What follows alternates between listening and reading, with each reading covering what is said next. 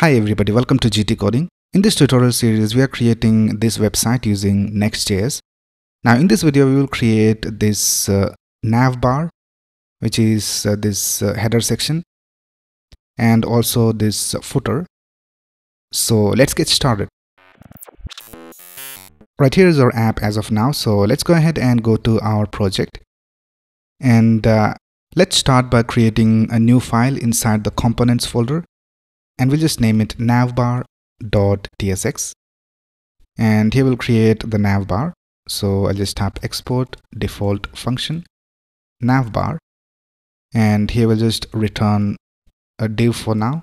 So just type navbar. And let's also create one more file called footer.tsx. And here let's tap export default function footer. And here I'll just return a footer element.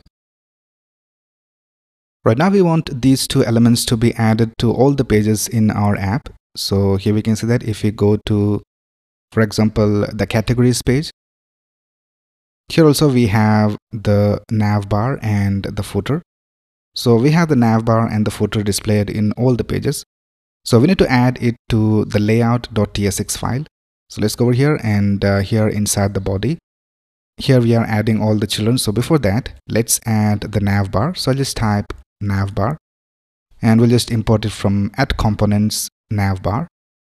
And let's do the same for the footer. So let's go after the children and let's type footer and let's import it from components footer. And now if we go back to our website, here we can see we have the navbar and the footer displayed. Now let's go ahead and create the design of this navbar.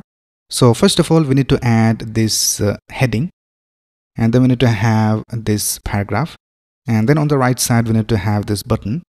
So let's go back and let's go to the navbar component, and this is going to be the container division. So in that we will create one more division for this left content. So let's create a div, and in that we need to have a link for this heading. So let's create a link from next link, and here we need to add tech news,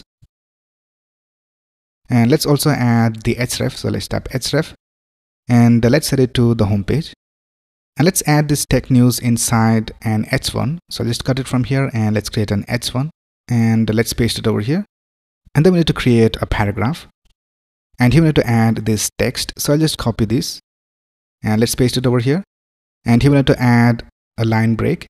So after innovations, let's create a line break. Right now, let's go outside this division and let's create another division. And this will be for this sign in button.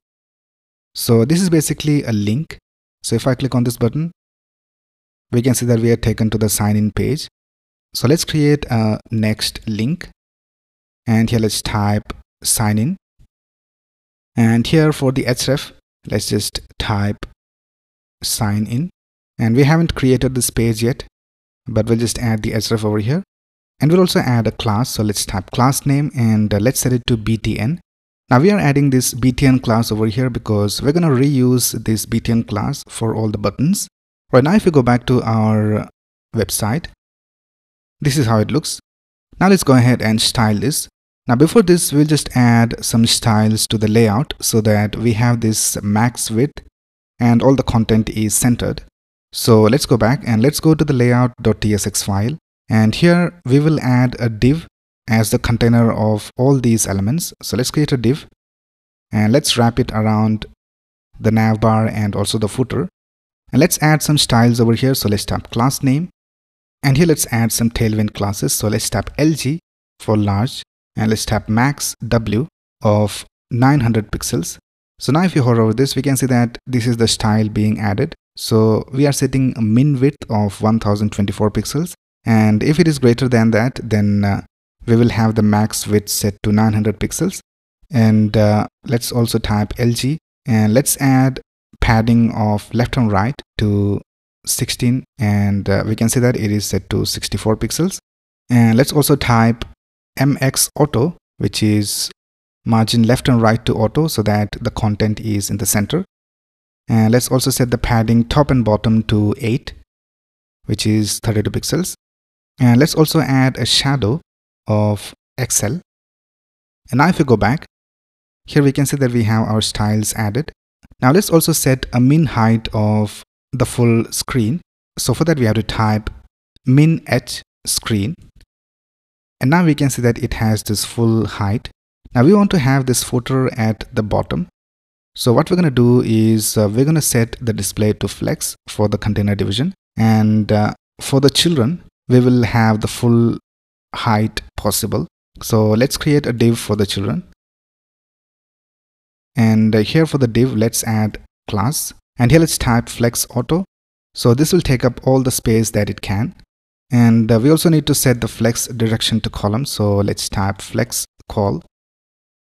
And now we can see that the children take up the whole space and we have the footer at the bottom. So everything is working as expected. Right now, if we decrease the width of the browser window, here we can see that for smaller screens, we have less padding left and right. So let's go back and here let's type px and let's set it to 8 for smaller screens. And for larger screens, we are setting it to 16. So now if we go back and decrease the browser width, now we can see that we have a padding left and right of 8. Right now, let's go back to the navbar and let's start styling this. Now, the first thing we need to do is we need to bring these elements side by side. So we have the tech news and this paragraph at the left side. And then we need to have the button on the right side. So let's go ahead and for the container division, let's set class name and let's set the display to flex. And let's type justify between. And now if we go back here, we can see that we have this content on the left side and we have the button on the right side. Right now, let's add a padding bottom. So let's type PB and let's set it to 4. And let's add a border bottom. And now we can see we have this border bottom. And let's also add a margin bottom so that we have some space over here. So let's type MB and let's set it to 4.